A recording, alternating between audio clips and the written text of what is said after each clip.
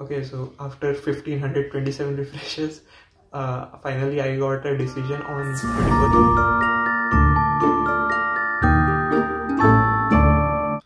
So hey guys, and welcome to the third video of this channel. I am Niket, a Fall 22 Masters prospective student, and in today's video discussing about Arizona State University, also known as the Party School of USA. 3 days back I have received my decision from ASU. I had applied for the Professional Masters in Computer Science course, that is MCS, on 26th of November. I have categorized it as a moderate university for me, and the application process was quite simple. We have to just provide them the GRE, TOEFL or IELTS score, our unofficial transcript copy, and a personal statement. Okay. Once you have submitted your application, you will receive a Azurite ID within 24 hours. Okay. With this Azurite ID, you can access ASU portal where you will get all the updates, like if some task is pending or your application status. As it takes around 10 days for the TOEFL scores to reach ASU institution, so my application went into review state on 3rd of December. You guys know that ASU provides rolling based decision, so at any point of time you can get your decision. Thus begins the most painful period of an application process, that is to wait. Okay, so after 1527 refreshes, finally I got a decision on 21st January 9:55 AM. So yeah, I got an admit and I was pretty happy with it. To be honest, I was half asleep and it took me around a couple of minutes to realize it.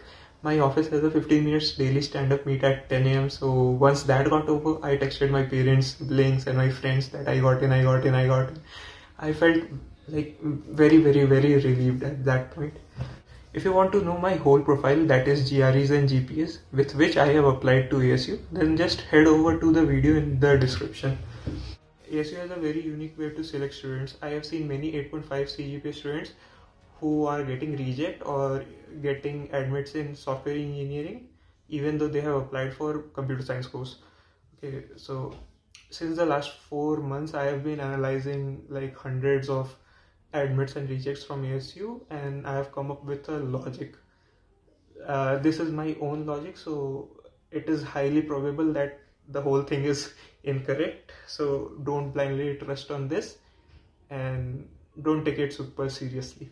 According to my logic, to get an admit in MSCS or MCS program, you should at least have 95 in TOEFL, 302 in GRE, a good personal statement which shows your current learning, your future goals, and how ASU can help you with your future goals. Okay. The third thing, you must have a GPA greater than 7.75 with no backlogs. And the fourth and most important point is the institution check count. Okay, I have termed this, so sorry. Okay, go to Yocket or LinkedIn and see how many of your college alumni are studying or have studied at ASU. Okay, I'll give you my example. So I have studied from KIT, and there are at least 20 people from KIT who are currently studying or have studied at ASU. Okay, so I'll consider my ICC is greater than 20. Okay, so let's combine the last 2 points, the CGPA and the ICC. According to my calculation, there can be 4 cases. First one, if you have a GPA greater than 8.1 and ICC is greater than 10, then you will definitely get an admit. Okay. Case number 2, if you have a GPA greater than 9, if your ICC is less than 5, they would select you and give you an admit within 2-3 weeks. Because greater than 9 CGPA shows that you are a bright student, and if they want to check that your undergrad college was good enough for their prerequisite knowledge that they want, then yeah, they will definitely try you, because they will get to know if your college is worth it or not. So if you get in, maybe there will be high probability that next year they will pick students from your college. Third case, if your GPA is between 7.75 and 8.1 and ICC is greater than 10, then if your GRE score is greater than 310 and your personal statement is on next level, then only they will give you an admit. So you have to take care of this.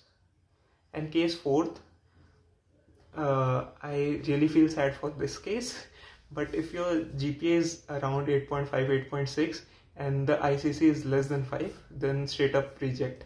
I've seen many students on Yocket and community groups on Facebook that they are saying that they are getting rejects even though their CGPA is 8.5, and they were thinking that this is a safe university for them. So yeah, okay. This was my understanding of the current ASU decision trend. Once again, I'm saying that this is highly probable that my understanding is incorrect. So don't blindly trust on this.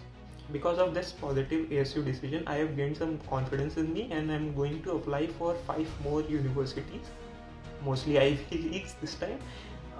And I'll be soon making a video on what all colleges I'm going to apply to. And these 5 universities will take my total count to 21 universities. If you want to know what other 16 universities I have applied to, you can check with this I button there. Yeah, so that's it for this video, and please do subscribe me. That's it. Tata, bye bye, see you, good night.